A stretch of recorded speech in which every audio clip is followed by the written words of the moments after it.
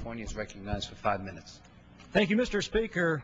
This week, the House passed H.R. 3548 that extends unemployment benefits in states with high unemployment rates and continues and expands the popular tax credit to encourage homebuyers into the market.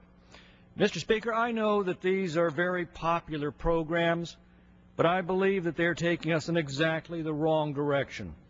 By increasing taxes to finance these programs, the government is placing increasing burdens on the economy that I believe are actually making the recession worse. I'm concerned that by raising taxes, we end up making more people unemployed.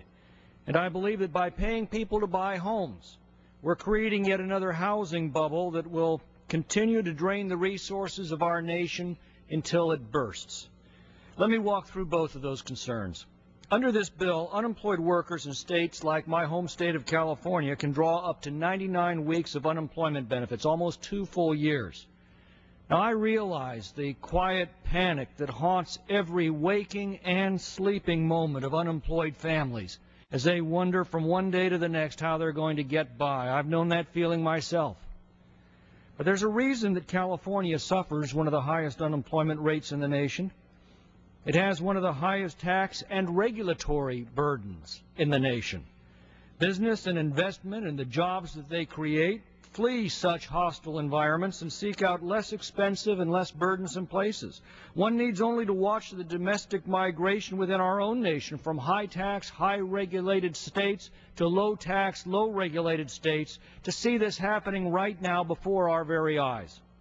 According to the Congressional Budget Office, this bill imposes a net tax increase of $2.5 billion in our economy at a time when we can least afford it.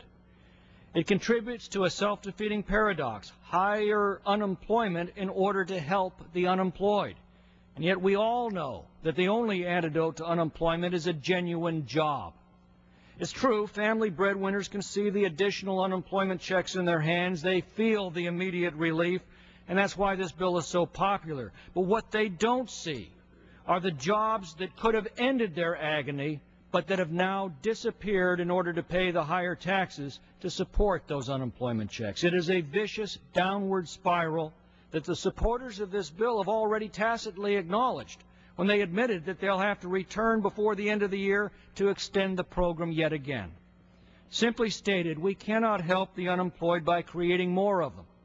And yet that's exactly what programs like this are doing.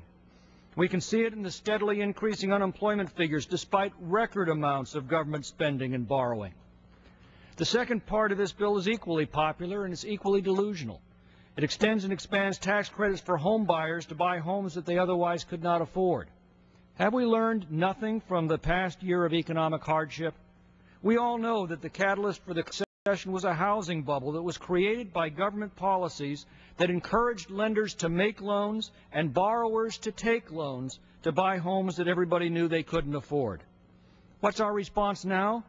We're going right back into that same market and creating another bubble by once again encouraging home buyers to purchase homes that they otherwise couldn't afford. And we're doing this just weeks after watching how the Cash for Clunkers program created the same artificial bubble in the automobile market that came crashing down as soon as that program ended.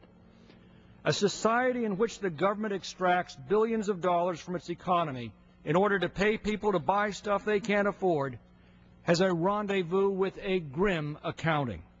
And the longer these programs continue, the grimmer that accounting will be. And I yield back. Gentleman yields back.